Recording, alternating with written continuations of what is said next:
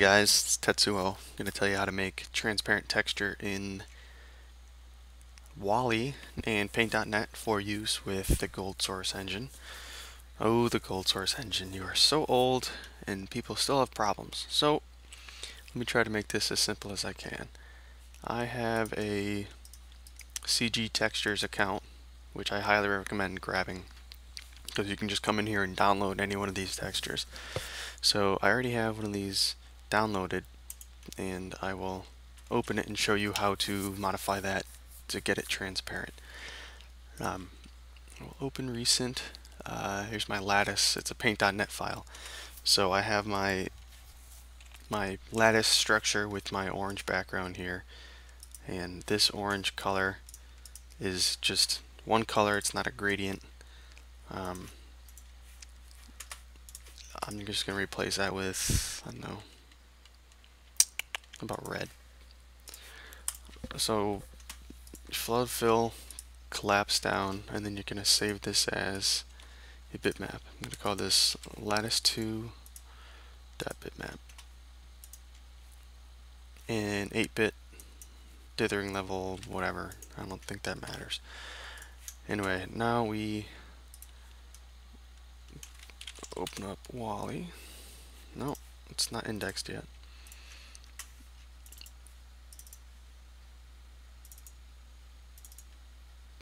So you come into Wally and you create a new texture package. Make sure it's half-life.wad, and here's your image list.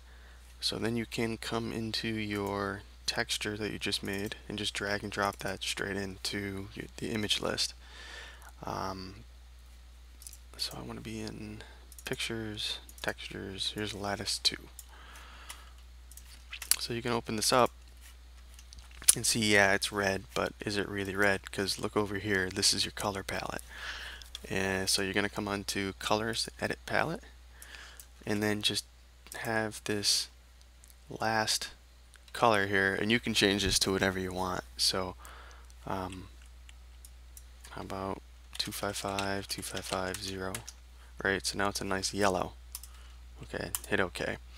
So it's apparent to us, to me right now, that it doesn't always follow the gradient in the color palette, so you're gonna have to modify this yourself.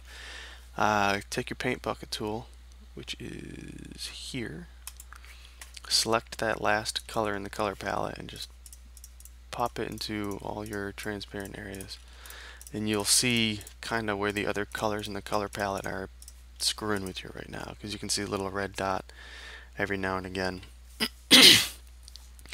So if you want to fix that, there's a couple ways you can do it. You can go paint over each one of those dots, which, you know, I'm just going to do that. Yeah, I'm going to paint over them. Right, so now we can save this as lattice 2, right? And we want to remip it because we want everything to be yellow again. Oh, look at that. That looks like crap. That's fine. So lattice 2 is done, and I'm just going to save this as whatever tests.wad. It doesn't matter. It's in my val folder, so as soon as I open Sledge and as soon as I run Half-Life, it's going to recognize that, and that's all I have to do. So that's fine. Yeah, save all my changes. Alright, now I can open up Sledge. Oh, wait. I think I screwed up. I definitely screwed up. Hold on.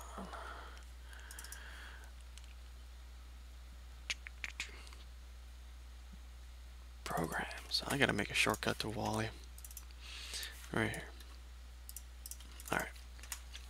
Alright. Yeah, I forgot to make it transparent. So this lattice 2 needs to have that open curly bracket, curly brace, whatever you want to call it before it, because fuck, now I gotta close Sledge.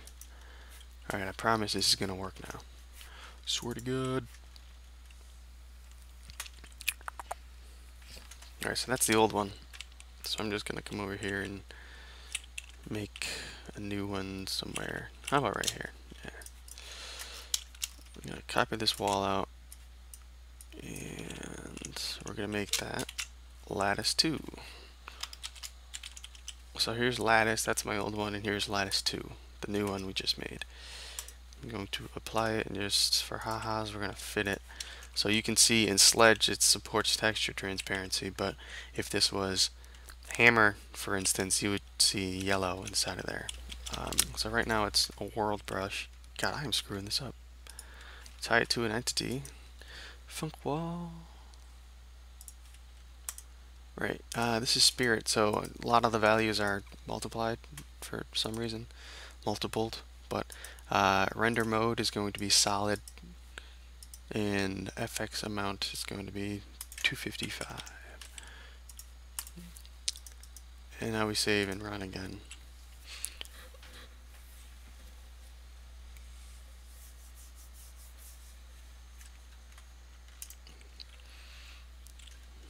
Huzzah!